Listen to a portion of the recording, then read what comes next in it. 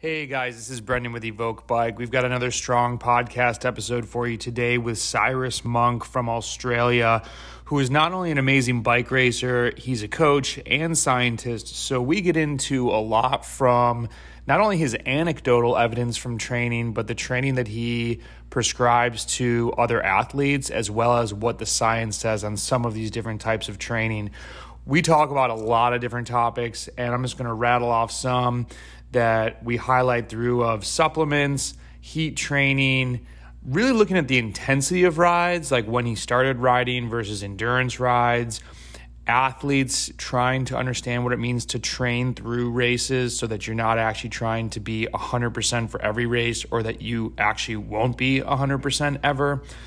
Not coasting on those endurance rides, interval sessions that he does to know he's ready for a race, those KJ deep efforts come up again, training the efforts when you're not fresh, cycling nutrition, race weight, stress, fasting, fat adaptation, confidence on race day, which I think is a huge topic that you want to hear about, visualization, nervous energy, and lastly, Cordyceps mushrooms. So there's a lot in this episode. Cyrus, thanks so much for taking the time to share your knowledge and perspective. We greatly appreciate it. This is a good one. Everybody, make sure you hit up Cyrus at Cyrus Monk if you're on Instagram and tell him thank you. All right, guys, enjoy the episode. Hey, Brendan. How you doing? Good. How are you? I'm great. Thanks for starting your morning off talking about cycling. No worries. I'm actually just at work at a school, but we've just gone back into lockdown here, so there's no kids, so it's pretty cruisy here. So I've got plenty of time at the moment. Dude, congrats on a solid ride the other weekend at the Nationals. It was good to get out there. It was annoying not to come away with the result from all the work in the breakaway, but that's definitely how cycling goes sometimes. Yeah, and when I think 35 guys finished, it was looked like a brutal day. I caught the end of it through Tiz Cycling. Yeah, no, it's always like that at Australian Nationals. There's always very few finishes just because it's just a really hard circuit, and it's always just raced full gas from the start. Sounds awesome. So what's the rest? So you guys are in lockdown. So what does that mean for you guys for the rest of the year? Well, it's only at this point, it's only a 5-day lockdown. So because Australia is going for the 0 cases, we just had one outbreak from hotel quarantine. So there's only, I think, 10 cases. And the idea is just to do a full lockdown for 5 days. And then that way it'll be back to 0 and we can just open everything back up like it was before. Okay. For me, the bigger thing is trying to get back to Europe because, ideally I'd love to get back over there. But there's obviously a lot of races getting cancelled at the moment. A lot of countries in and out of lockdown. So ended up getting stuck there for 4 months last year with no racing at all and barely any training to do. So, I don't really want to get stuck in that situation again. Oh, man. Where were you stuck in? I was in Ireland, so they had a really strict lockdown. I was only allowed 2 kilometers from the house for exercise, so didn't get a whole lot of riding in then. Well, I was doing a lot of riding, but didn't get to see many roads. It was just the 2K loop around my house. The US crit riders would be fine with that. Yeah. But... Yeah, exactly.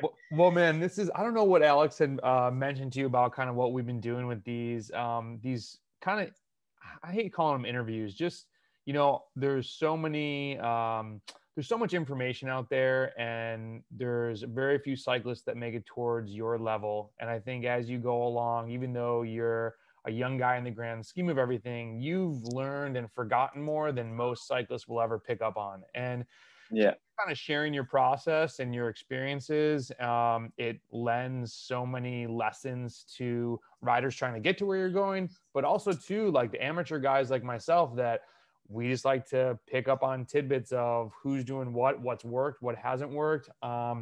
Just as there's like a myriad of ways to coach somebody, there's a million ways to race, and everybody has their own kind of journey towards it. So appreciate you shedding some light on what you've been doing. And just kind of a conversation about if that works for you. Yeah, no, I'm cool with that. That's cool. Sweet. So easiest question. I always say easiest, but sometimes people pause with it. Who is Cyrus Monk? It is. It's not the easiest one. I'm gonna start saying hardest question first. Who's Cyrus Monk? I'm a Australian cyclist and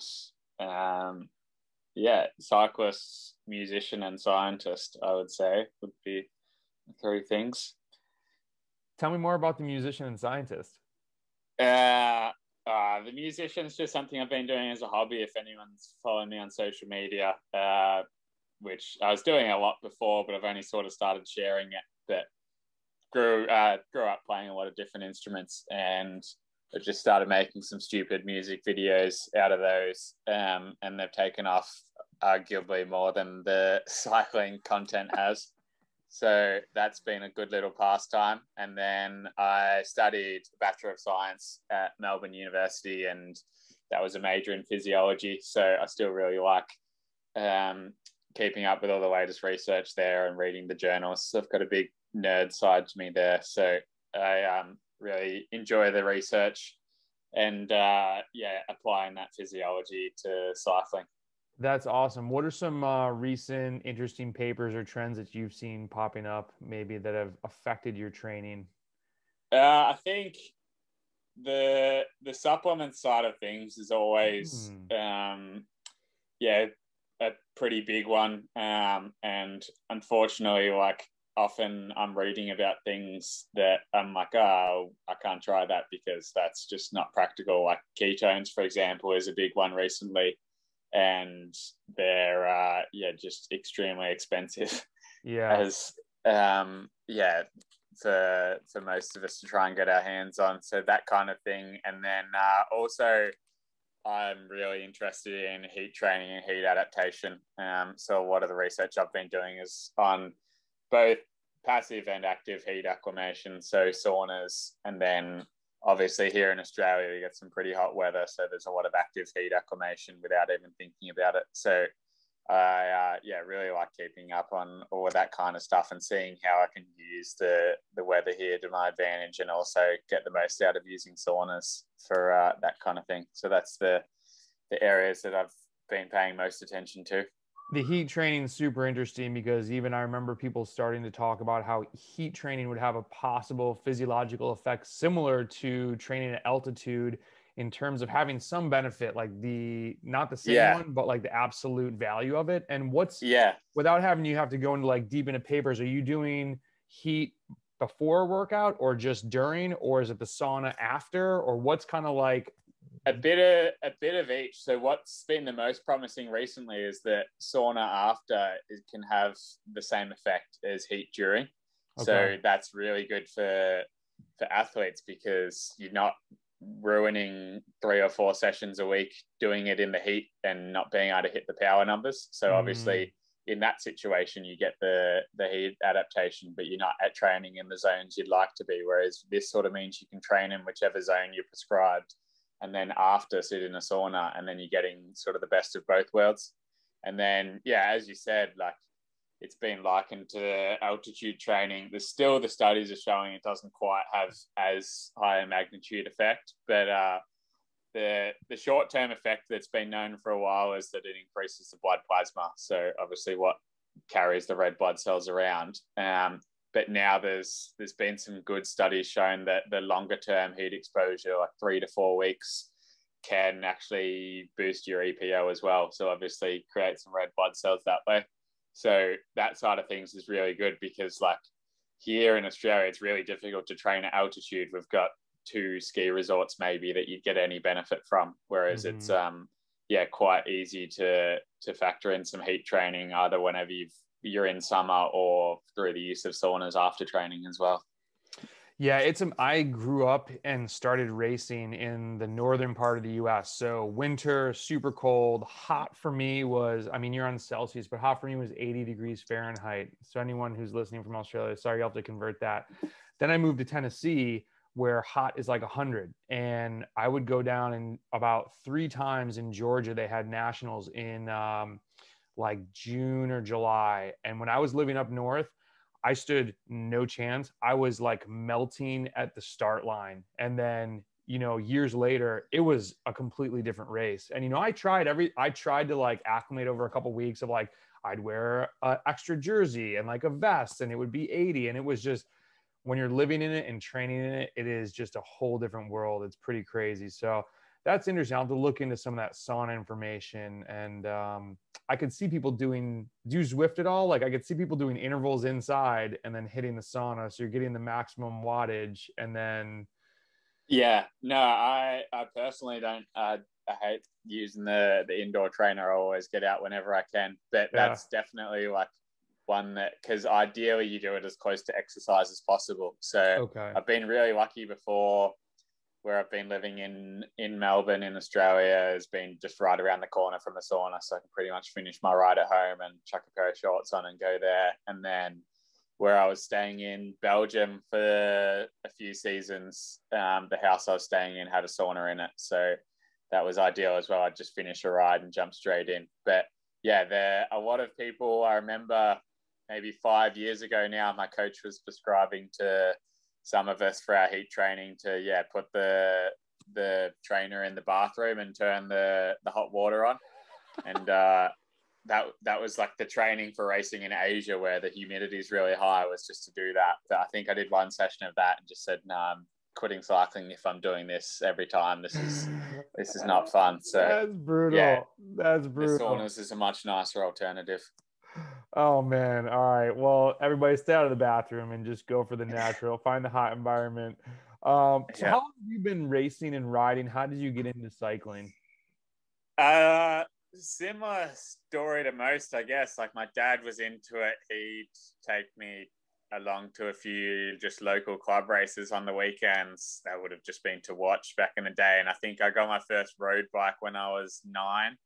So like really early on, I was riding on the track. We're really lucky here. We've got a really good outdoor velodrome in Warragul, where I grew up, just in country Victoria. And so that sort of started me off. But it was really, cycling is not a major sport here in Australia. I think it's similar to America. So it's definitely second or third tier in terms of popularity amongst kids. So I was still playing Australian rules football and cricket up until I was 16, 17. And then I'd just do my one bike race on the weekend and maybe 1 or 2 training rides during the week. But I wasn't particularly good as a junior. I'd go to maybe 1 or 2 big junior races during the year and be out the back pretty early on. So it wasn't really until maybe, it was basically when I left school, stopped playing footy and cricket and started actually training more. I was like, oh wait, this sport, like if you actually train more, you get better at it. So I worked that one out and then started really actually getting some results then. That's awesome. I think most Americans that listen to this we're super envious that cycling was even in your like realm of living when you were 9, because so many of us, I'm 39, so I picked it up when I was 26. And that's like, if you're not the guys that are racing pro, but for like the average Joe, is like, that's kind of young. Like a lot of people find it when they're 40 or something. It kind of became like the new golf, Lance and all that stuff. So that's awesome. What do you think has changed from, you stop playing the footy and the cricket and you start getting into the training? From when you first started training, you're probably getting tips from your dad or from like local guys. And now you're racing with EVO and you have, your own education, that you're interested in the science and the, how do I get better? What have you seen change, whether it be anything like training style, obviously hours and maybe structure and things like that, but even nutrition or anything that like instantly pops in your head, like, oh man, totally changed? Yeah, I think the biggest thing when I was, obviously younger and going through school, I'd do like my bunch rides in the morning before school and then races on the weekend. So it was all intensity, like high end stuff. And then even like when I was first riding outside of school, it was like just going full gas for Strava segments, or like just going out and seeing what average speed I could hold, like just going everywhere hard. I think like the biggest thing, like volumes increased a lot, obviously, and then intensity's just come down a heap for like the majority of the training. I think that's one thing like people don't understand that haven't ridden with pros before. Like the majority of our training is just talking pace. Like we don't go out and just try and destroy each other. Like there will be a few rides a week where that does happen, or like there will be times in the year where it's like, all right, this block is going to be a lot of like really uncomfortable stuff. But the majority of the training is just like zone 1, zone 2, and then your short effort blocks within that training. Okay. So that's been like the biggest thing for me. Yeah, stepping up to the pro ranks. And then probably aside from that, the periodization, like when I just remember every single race was like, I need to be good for this race. And like here in Australia, maybe we've got like 1 or 2 sort of open big level races each month. Okay. So it's just like year round. And because our winter's obviously not too bad, like a lot of racing happens in the winter. So like we're racing in July, August here, and we're still racing in December, January, like crits every weekend. So yeah, I think now I've sort of had to accept, all right, there will be periods where I'm overtrained, periods where I'm undertrained. And then, I'll actually have to peak for the races that I want to target, because at the level I'm racing at now, like I can't be at the top of my game for every single race, or I'll just be what I think is at the top of my game. I'm only running at 60% year round. That is awesome for people to hear. And I think we've in some video, we'll post little like 10-minute videos and trying to help people see like, okay, if you have an A race, we'll call it, for whatever reason, you might train through a B race. You might quote unquote race tired. What do you think? The biggest thing that I find holds people back is it's the ego, right? You don't want to go up and Johnny, who you know you can beat, but you've been training all week and you're going to train through this. The guy's like, but I got to rest a little bit. And so like you're saying, he's not hitting 100% ever because he's got to rest a little bit before the B race. What do you think switched? Was it just like, hey, there was a realization like, I can't be great for everything. I got to pick and choose. Was it like the drive to get to the next level? Was it just you're okay with going in and getting smashed when you know you can smash other people? Yeah, I think what was like good for me is I was, definitely, I remember like back, when I would have been, 18, 19, I was thinking I have to win everything, or like, as you said, like if that rider I knew I was better than, if they bet me, I couldn't handle it. But I think what helped is like we have like a lot of crits here in summer in Melbourne, and I was doing those evening crits, but I knew I had to do my coach had prescribed my training rides in the morning still. Mm-hmm. And I always just ask, can I do 4 crits a week? Because there's always a Tuesday night, Wednesday night, Saturday and Sunday crit. And I'd always ask to do those, and he said, but you've got to actually do these specific efforts for your big races coming up, like they're non-negotiable. So I said, that's fine, I'll just do the crits after that. But I think it meant I was always showing up to those crits like already tired, and then just had to accept, right, this isn't my best. And then I think I was just seeing the results big time in the big races, like once a month when they were 150 Ks, and in the last hour I'd look around and there was no one left, and I'd just think, right, like these guys haven't been doing this. They've been showing up to all of these crits fresh, whereas showing up to them like already with the load in the legs, and then putting in that extra stuff on top. And then I sort of realized, all right, like the winning crits here isn't going to get me anywhere, but winning these big races is what I've got to target. So I have to accept that, some of these races I won't be at my A game. Dude, that is awesome for athletes to hear from a guy like you, because I think it is, there's opportunity when it's like, hey, you could go ride 35 miles to the race. And they're like, but everybody's driving. It's like, Cool. But do you want to be, it's not that you have to get every result. Like you said, you got to get some of the big ones. Like that's what really takes somebody to the next level. Kind of flipping back when you're talking about the training and a lot of zone 1, zone 2 stuff. I think, do you think it is often said like, hey, we're riding at a chattable pace. Chattable pace for you guys, everything's obviously relative. But one thing I've always thought of is when newer cyclists are coming up, even their own zone 2 might not be chattable because they're just not aerobically fit. Would you say it's more zone, like classic zones, like endurance riding? Like, are you often cruising at like truly like recovery pace, or is it like you're still moving along and riding, like putting out the cages, just not, you're not going tempo and like belabored breath at all?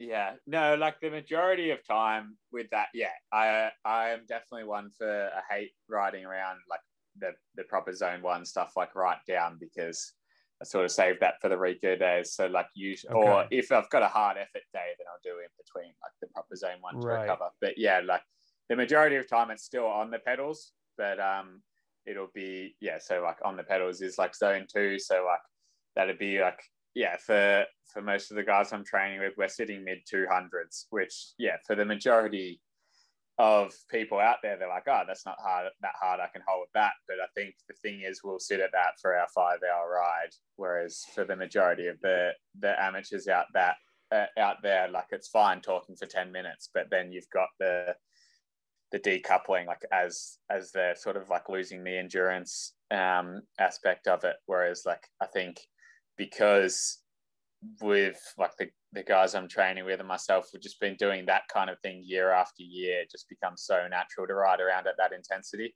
Mm-hmm. And then that's what benefits us for the longer races, like because there's pretty few races where you're actually just sitting in zone 1 for long periods. Like the majority of time it's still, especially in Europe, like it's always just in and out of corners. So like there's never long, easy periods on flat, wide roads where you can actually just sit at that super low intensity. So it is up there, but like I'll still get annoyed if I go out for an hour spin with one of my mates who's a weekend warrior, and they're just half wheeling me the whole time, and I'm sitting at 300 watts because I know that they can't actually hold that for a long period, but they just think that they have to do that to ride with me and my friends, when the majority of time we wouldn't actually ride at that intensity. That's funny. Yeah, I think that's a good clarification, because especially once like polarized training came out and it's like, oh, this is how all these pros are training. Everyone's like, oh, well, I'm just doing this zone 1. And then people figured out what the actual zone 1 was, but then everyone's like, oh no, it's all really easy or it's all really hard. And I'm like, got to clarify that, because then everyone who's doing their endurance rides, at least I deal with most of the people in the US, it's like, you'll tell them, hey, go out on a 2-hour endurance ride, and they come back and it's like, hey dude, 40% was in zone 1. Like you coast a ton. You need to actually pedal your bike if you want to get better at this. So do you have any, and obviously might be like race dependent, but I think a lot of athletes have some like favorite workouts or interval sessions that they go do and they're like, yeah, I'm ready. Like this feels good. Do you have anything that's just like, it's always been in your wheelhouse? Like if you can go crank out something, you feel confident? Yeah, mine, like for that, and I sort of hate it being like on the physiology side of things myself, because it's not very objective, but mine is just like a local crit. If I go there and like feel good for that, and then that, like I'll still look at the power for the hour of that, and it's just like, right, if I'm sitting at like 90% of my threshold for an hour and in one of those crits, then like I know that I'm on. In terms of like specific training sessions, it's not really the maximal ones. Like obviously if I do a good test, then I know I'm on. Like I'll sometimes chuck those in before, like really close to a race, like a 1 minute or something. But the more it's like, if I'm doing some 20-minute sort of 90% kind of things, then if my heart rate's right down and I feel really comfortable, then I know I'm on. It's not so much like doing a full gas effort and hitting those numbers. It's more like, I'm doing the efforts that usually are really uncomfortable and just cruising. If I'm doing those and I'm like, right, the engine's where it needs to be, and like all the physiological responses are there. Like my body can handle this. It's not like stretching to hit these numbers like it was before. Mm-hmm. Yeah, I think it's interesting. You know, you made a comment in another podcast, and it's slipping my mind where I heard it. It was, you were talking about your under 23 victory at nationals, and how when you went out to train, you were out with your buddy, and you guys were ripping this, like, I forget how long, maybe like a 20-minute climb or something. And you said the watts we were doing that day in training were harder than at the race, but we just had to do them over and over again. And I didn't win the race because I had this crazy max wattage. It's what I did on like the 8th, 9th, 10th or whatever, like later in the race. And I think make some comment on just, you know, with a lot of internet stuff out there these days, everyone is obsessed with their FTP number, their one-off 20-minute power, their watts per kg chart or something. That's not really bike racing though. Like there's so much more that goes into it. Yeah. And I thought just your comment of, you ended it, I wrote it down here. You're like, luckily it's not the numbers that win the race, it's how you use them. That played to my advantage today. And I was like, this dude's on it. Like it was pretty slick. What do you think of that? That was one of my training partners, Jimmy Will, and so he's riding for EF now. He had a great move at the end of that race last weekend. Yeah. Where did he come from?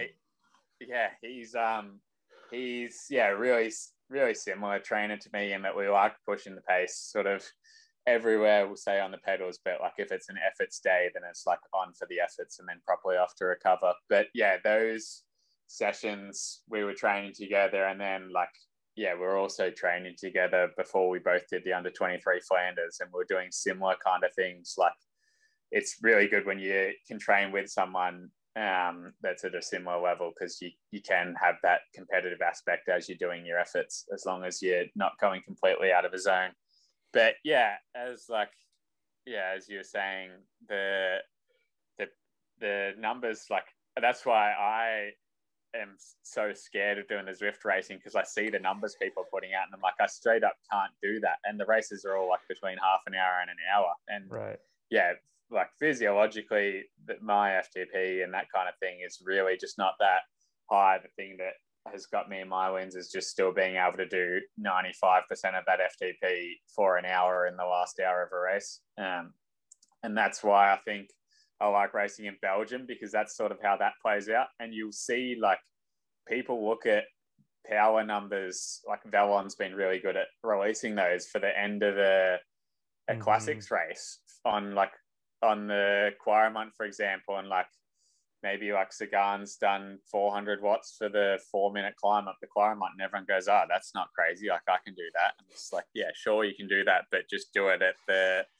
end of that day after 350 TSS already, or whatever it is. And I think that's where like the majority of people go wrong in their training as well, is just only doing efforts when they're fresh and finishing a few sessions early when that's the time that they should really be digging in to actually try and do it. And like I think a lot of people, because they'll do that 1 20-minute test on the day that they feel amazing and just think, right, that's my FTP, like that's what I should be able to ride everywhere at.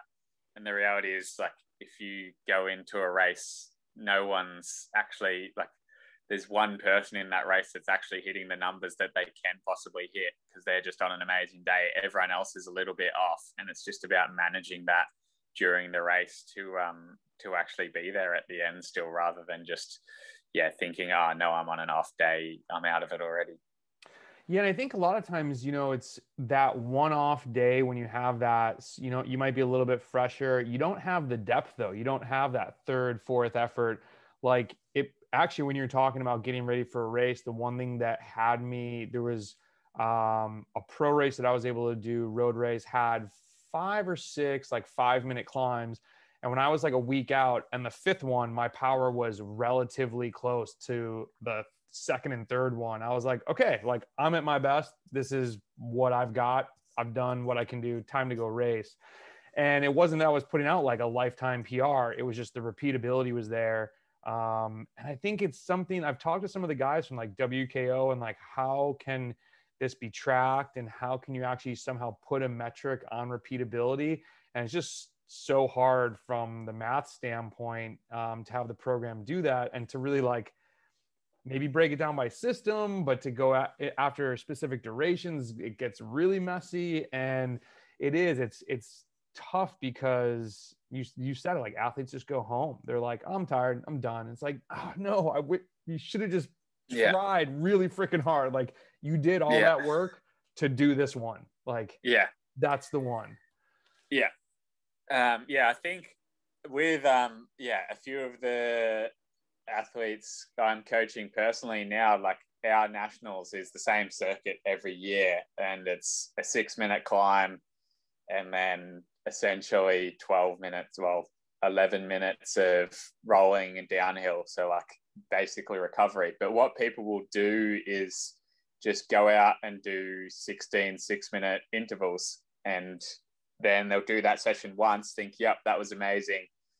The next time, just go, I can't do 16 of those again. Like, I'm going to be head cracked. I can't bring myself to do that. Whereas what I'll prescribe is just a completely random session. Like, it might be an hour effort. It might be 3 20-minuters. It might be a crit. It might be like 30-30s, whatever. And then at the end, 3 or 4 6-minute intervals, no matter what the session is, at the intensity that whatever intensity they can hold, like what they would have been doing on the 16-minuters. But essentially, like, once the fatigue's there, it doesn't really matter how you've got it.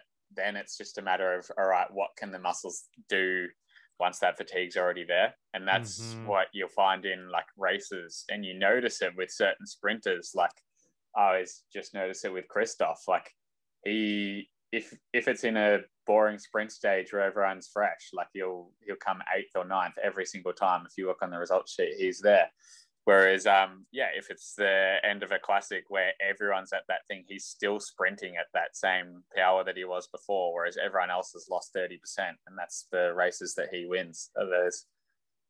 It would be really interesting to see, like, if there was a way to start compiling this data of fatigue resistance, of like, having different tiers. Like, you guys are probably definitely over 3,000 kJ, maybe 4,000. Things are changing now here in the US with like gravel racing becoming really popular. It's like these 150-mile 7 to Dirty Kansas 10 hours. Colin Strickland just beat 10 hours. But it's like, it's really, you're making me think of, it's not what the event is. It's like, what is the event? We always hear like event specific training. We should really be saying event specific training at the end when you're tired. Like, that's what it is. That's really interesting. So what do you think is maybe on a nutritional side? You seem really into the science, obviously. Has nutrition changed for you at all over the past years? And has, now being with EVO, has having more connections within the industry changed anything? Or is it just really like whatever information you can find is the best stuff out there? Where are you kind of at with that? I think I've definitely, nutrition's been like my nutrition personally has been influenced by just what type of rider I've been trying to be. So I think like when I was first starting out and really getting serious, when I was at the start of under 23s, I just wasn't paying any attention to it at all. Just like was naturally a skinny kid growing up. Just thought, this is fine. And then had like a winter here, like was studying pretty flat out. So I had exams, wasn't riding that much for a month, and then jumped on the scales and I was like 7 kilos heavier than I thought I was going to be. I was like, oh, holy shit, like this thing matters. And like, I have to actually pay attention to this. So then like, managed to just actually watch what I ate. Was like, all right, instead of eating rubbish, I'll just eat good food. And then it was pretty simple from then to get back down to like a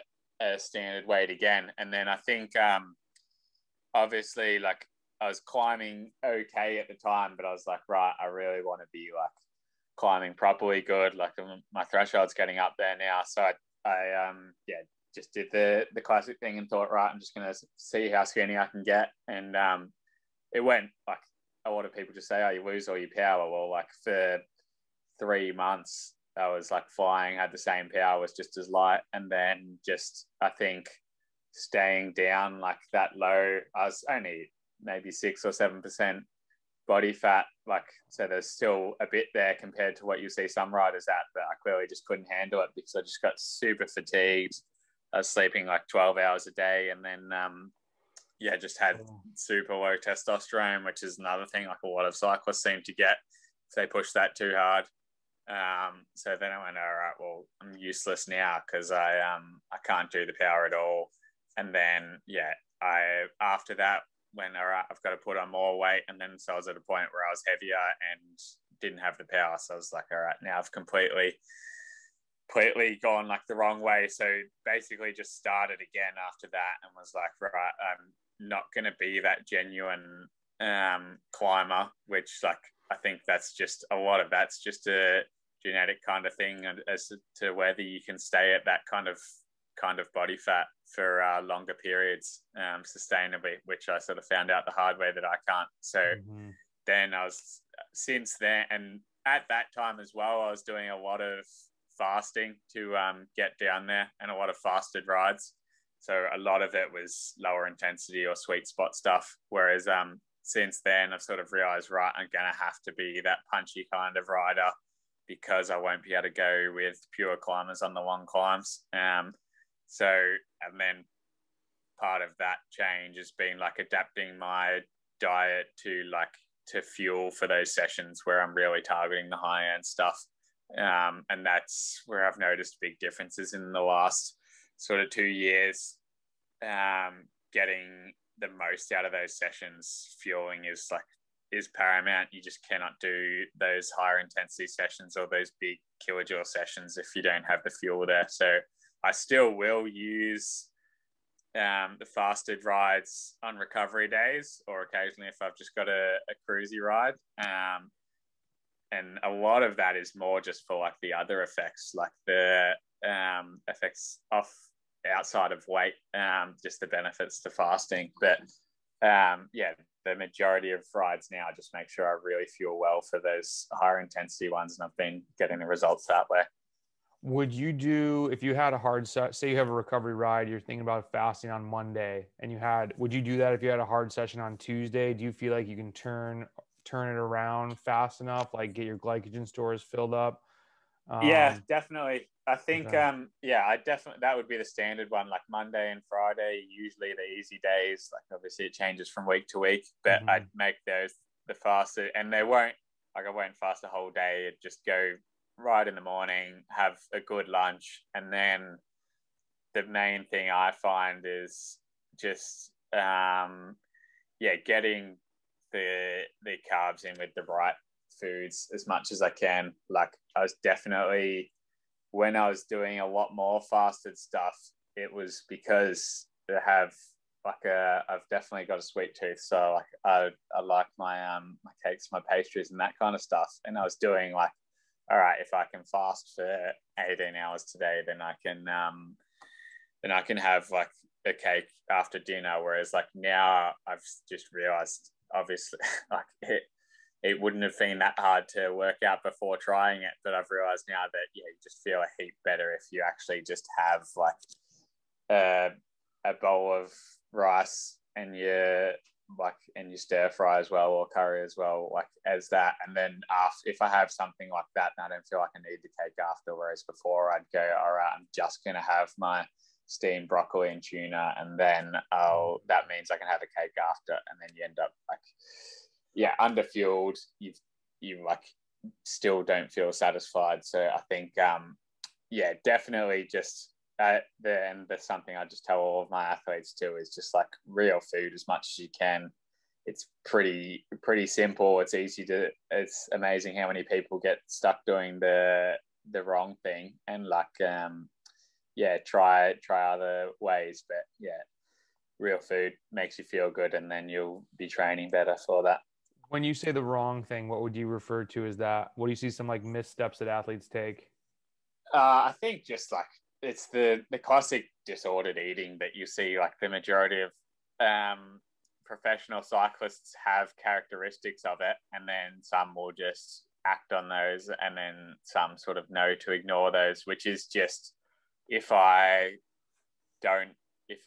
skip breakfast, it means I can eat more later, or if they end up having something like someone offers them a biscuit or a cake, they're like, oh, now I have to chuck an extra hour onto my ride tomorrow to burn off those calories. And that's like the classic thing. But from what I've found personally, like acting on all of those, I haven't seen any better results with my weight than if I was just eating normal food anyway. And that acting that way, you're constantly just thinking about food, constantly thinking about diet. Am I doing this right? Am I doing this wrong? And that's just stress and just thinking time that could be put into actually getting your training right, which is going to be much more beneficial to your cycling as a whole. Definitely. Are you a fan of like carb loading before a big race like the Road Nationals or something?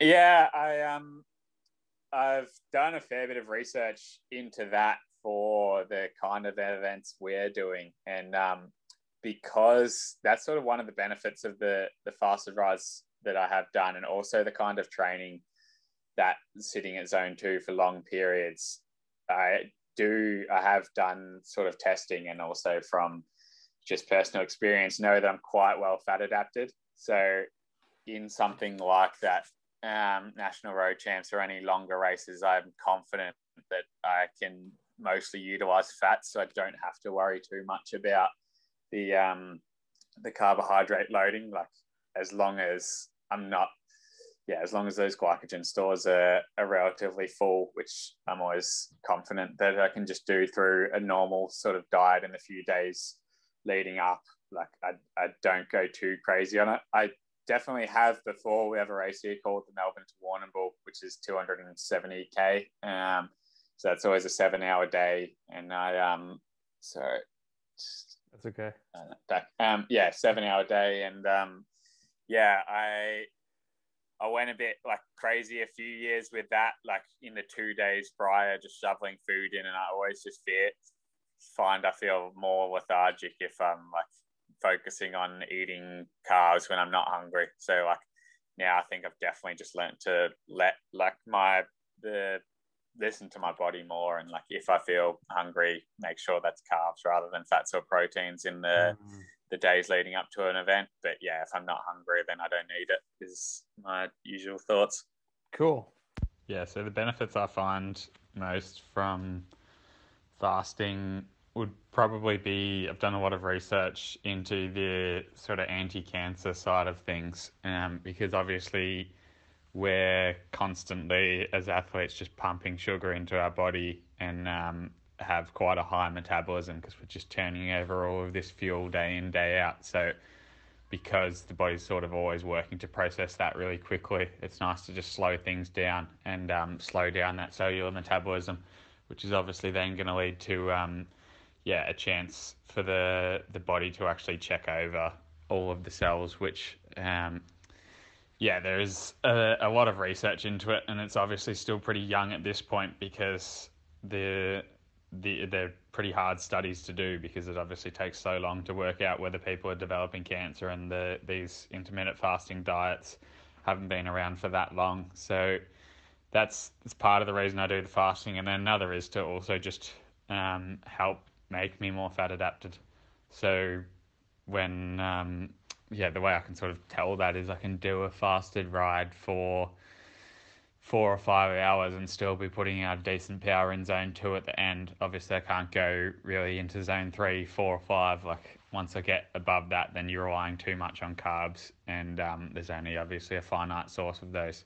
Whereas I find I can tick along at that zone 2 intensity for the majority of a ride and still get through without needing to refuel at all, because I've got those fat stores there to use and available, and the body can preference those.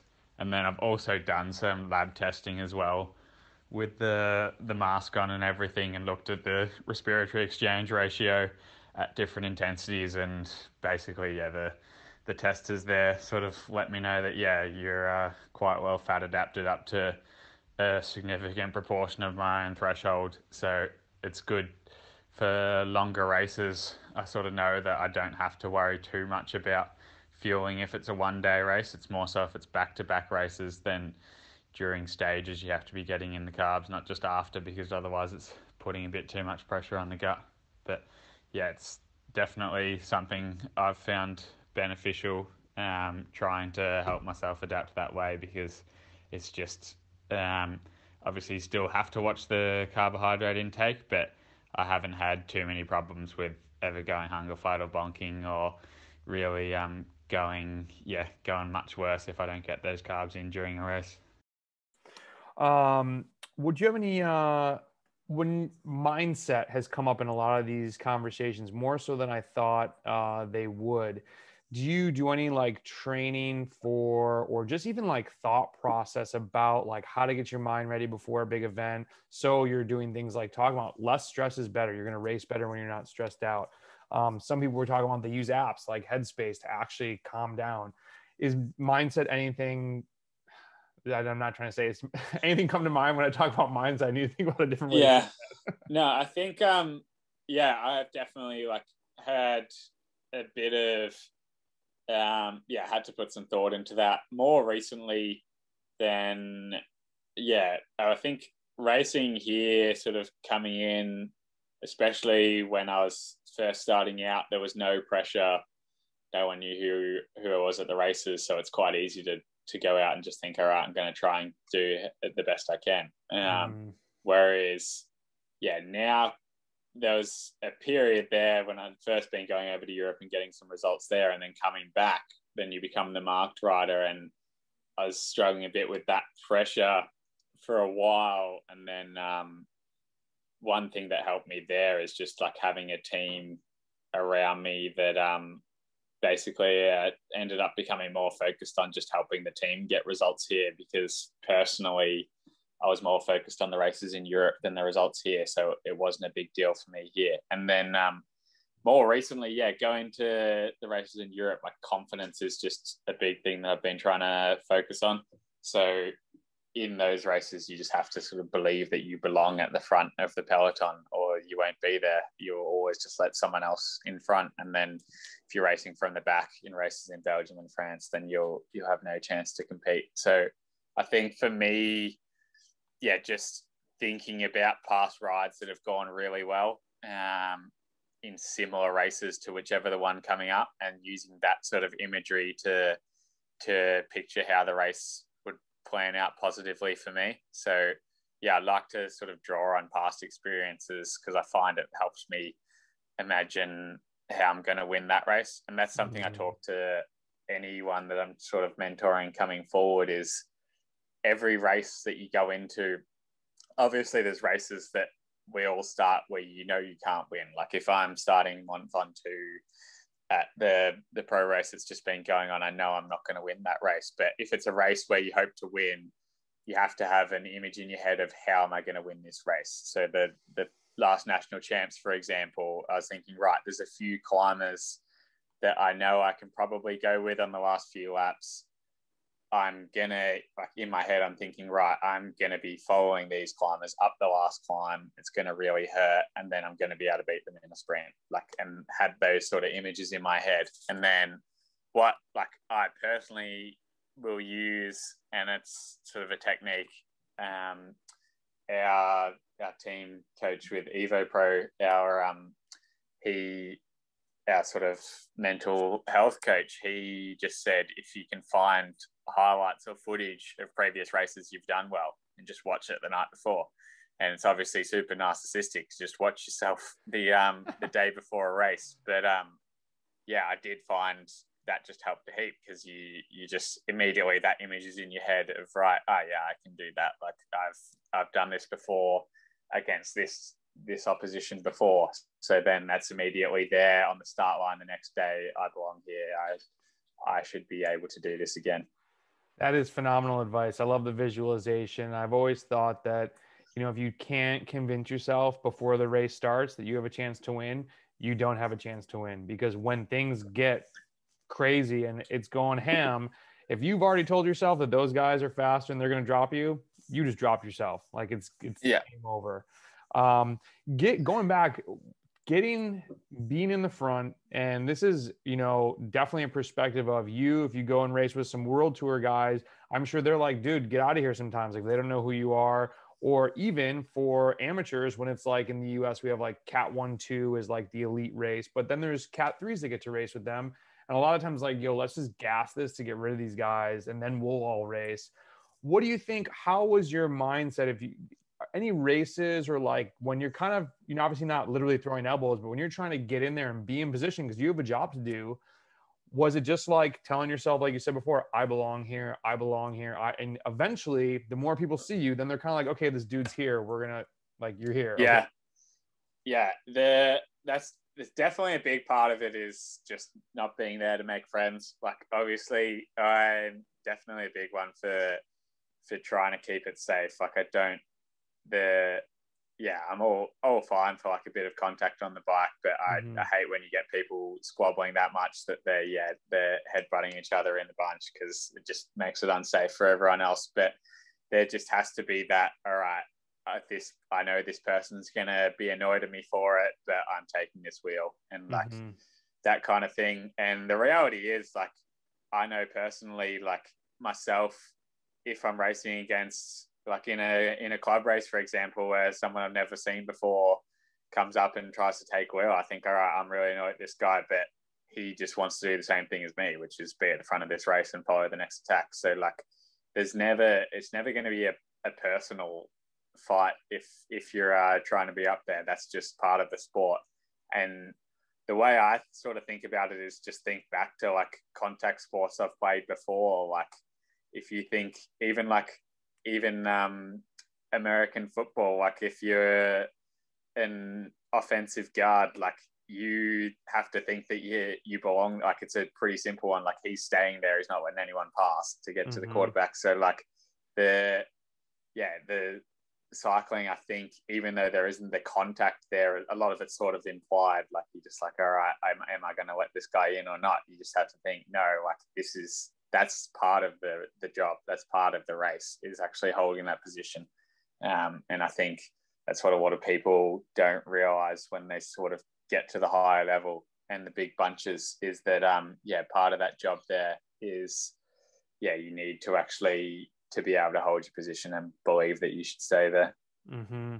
Yeah, it's really good. I mean, there haven't been as many, because of COVID, obviously, no group rides. I love how you guys call them bunch rides, but that's one thing that I've always tried to tell, like when you're mentioning like a local race, you know, I might ride up to somebody and just kind of like push them over a little bit. And I'm like, hey dude, don't let me do that. Like that was your spot. Like, you know, even though I don't know you and you might know me, it's hold your ground, and I'll respect you more for doing that. And then I'm like, oh, this dude's here to race. Okay, cool.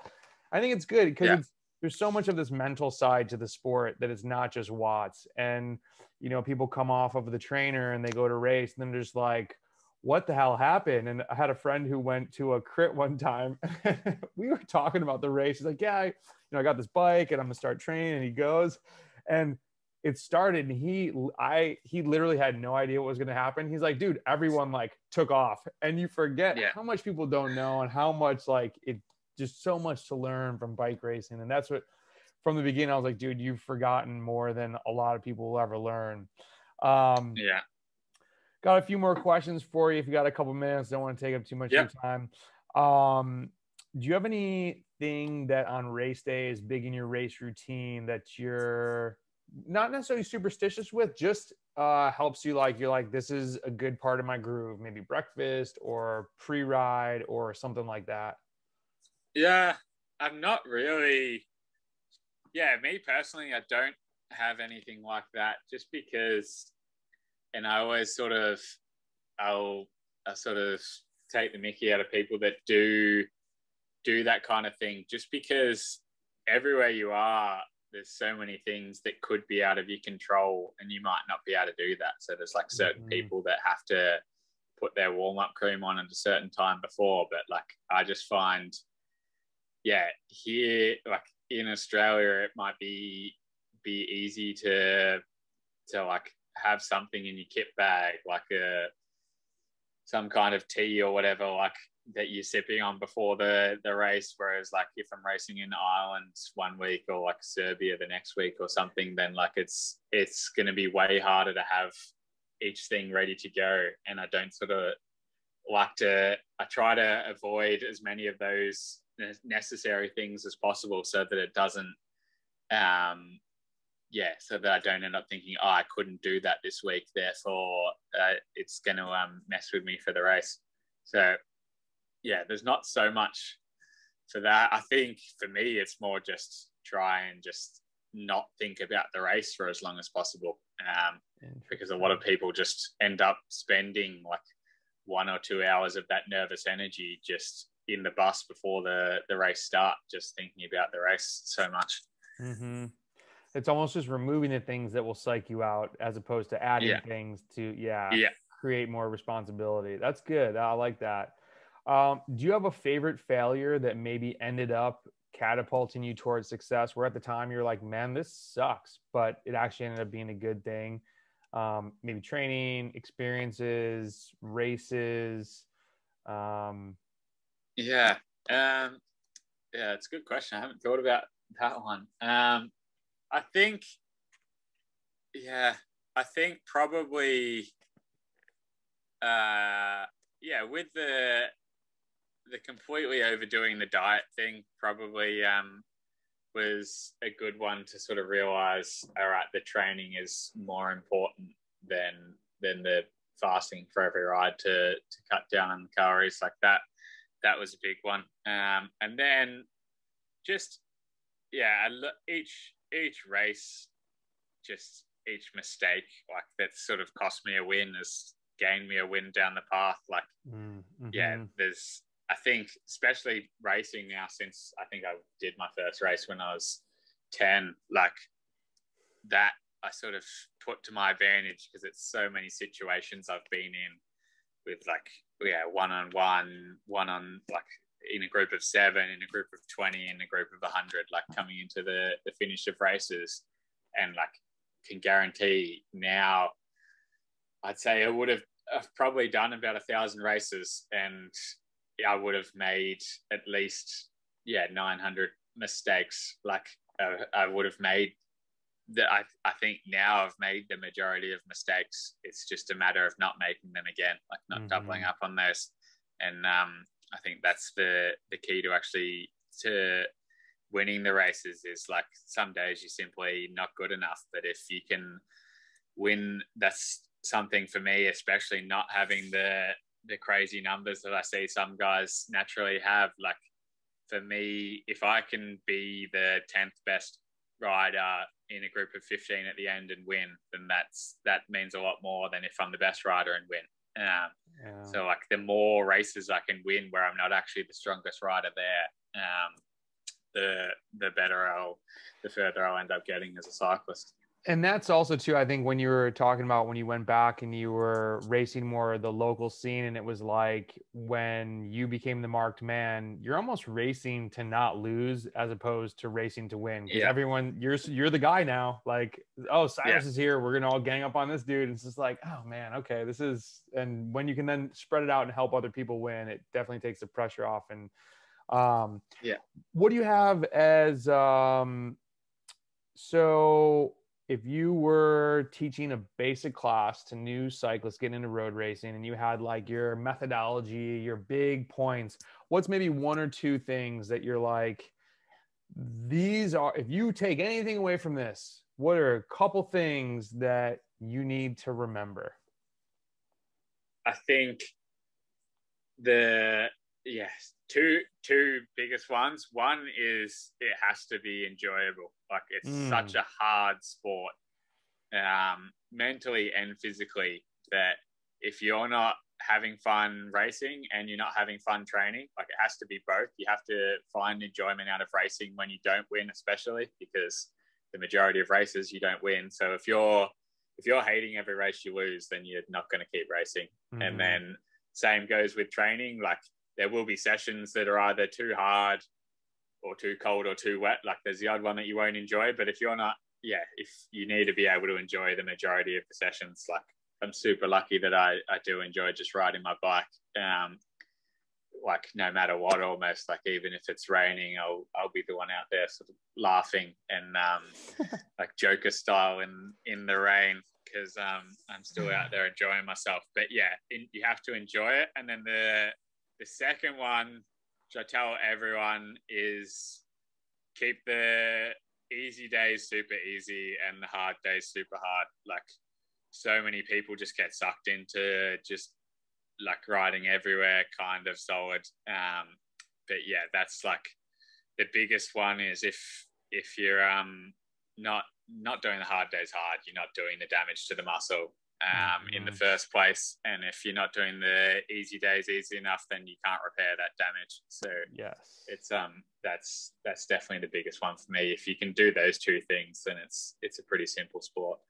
well said. I think it's like trying to have people get the concept of really pushing the envelope to elicit this response. Like, you need to dose yourself with a stimulus that's going to make your body be like, oh damn, I need to get stronger, as opposed to just like working out. Like, you're not going to spin class. That's not going to make you a better bike racer. Well, not just, I love burning KJs, but it can't be just that. What are some ways that people, so you're a coach, how can people get in touch with you? What's the best way for them to follow you online? So basically Instagram, check DMs then regularly. So yeah, you can easily contact me on that. So that's just Cyrus Monk, all one word. Cool. Twitter is Cyrus_Monk. And then I've also got my own website, which I've been posting a few just a bit of the recent literature, like science literature, just in a format for anyone to understand, and that's called cyclistorscientist.com. So I've got that up there, and that's just a really good starting point for people that sort of worried about falling into traps of things they've heard. That sort of just busts a few myths on there with the actual evidence from the scientific literature, rather than just what the supplement that's been put out, what they claim. It's actually showing sort of the evidence behind it. So people can get into contact with me there, and happy to answer any questions that people have. That's awesome. And I actually have one more question. When you just said supplement, I meant to ask you, do you take any supplements? Are you currently no, none at all. Like, a big thing for me, and what I tell people is, like, just if it's going to cost you that much money, and if it's going to cost you a lot of money, you'd want to be sure it works. And then the majority of time, like the more research I do, the more it shows, look, we can't actually prove that this works with just about any supplement out there currently. And then the thing for me is just trying to get it from food as much as possible. Like, I really enjoy eating. So like if I'm gonna finish a ride and need my protein, I'd much rather have an omelette than a shake. Like, I'd rather just try and like eat, like, get everything from food. I'm lucky that while I'm in the one place and can control my food, like I have been the last few months, it's been pretty easy. I think when I am on the road traveling is when I'd look more to supplements, because it can be harder to manage if you're always eating hotel buffet food, what kind of nutrients you're getting yourself. But currently I'll just try and get everything I can from food. Would you bring stuff with you, or would you land and be like, yo, we got to go to the grocery store, and you trying to get trying to eat as most real food as possible without going to the hotel style? Or how would you manage that when you're traveling around? Basically I try and go to the grocery store. If I'm in a place where, like, it's just completely inconsistent. Like, we can be on a tour in France, and one hotel, the food's great. You're getting all your vegetables, meats and carbs. And then the next hotel you go to is just rice and chicken and nothing else. But so for that, sometimes it's just a late night grocery run with a few other team members to try and pick up what you need. But and then depending on, I will take, like, if I'm on an altitude camp, iron supplements. That's like definitely one that the research supports. the use of that if you are going to be generating new red blood cells. But yeah, the majority of the time, like for me, that's another thing is with the travel, it can be hard to get the same supplement wherever you go. So times that I have been using supplements, I've gone to a different country and gone, oh shit, I can't get the same thing. I don't know what this supplement is. I can't be sure of this thing, whether it's going to be legal or not here, or if it's got some other thing in it I don't know about. So for me personally, like it's a lot easier just to try and get everything I can from food. Have you ever looked into Cordyceps mushrooms before? I have, yeah. So that's one that I'm about to sort of do a little review on and study on the website. But yeah, I'm looking forward to that.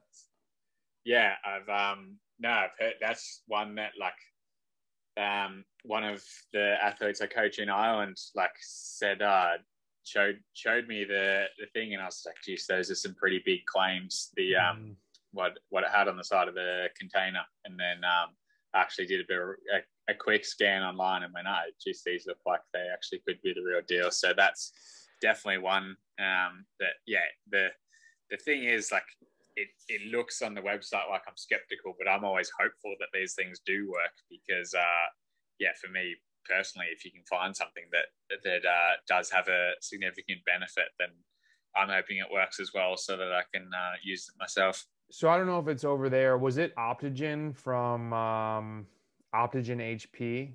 Because that's where I first. Okay. I'm not even sure what brand it was. Nah, I can't even remember now. It's super interesting. So there's a company here called First Endurance, and this is where I first heard about this. And the Hincappy team was sponsored by them, and so we started looking into this. And they don't post the research online anymore. I have to look if I have the studies, but we started digging in and possibly like, how do we source some of this and get our own? And there's a few different types of Cordyceps mushroom. The interesting thing was all the stuff they were putting into the capsules, their dosage was less than what their study actually said you needed to take. And we're like, that doesn't make sense. Why would they do that? Well, number one was cost. Number two was you'd have to take, I think we estimated it was like 28 capsules a day. So they had beta alanine in it, which I'm a big fan of, but the Cordyceps I sourced from another place that's just a mushroom farm, and it's been I'm 100% in on it. But I'll definitely be checking out the website. Dude, this was awesome. Thank you so much. This will be extremely beneficial to so many people. Hopefully post it next week, and I'll tag in all the social stuff. And sweet. For everybody out there, give Cyrus a what's up, give him a follow on Instagram and Twitter, check out the website. And dude, best of luck, man. I'll be rooting for you wherever you go. And sweet. Thanks for having me on. Yeah, man. Thanks for being here. And hopefully I did a tour of Southland last year, and I realized different country, not Australia, but that part of the world was just incredible. And I hope to be back. And if you're down there, hopefully cross paths on a easy zone 2 ride. And best of luck with everything, Cyrus. Sweet. Cheers. Thanks, man. See ya.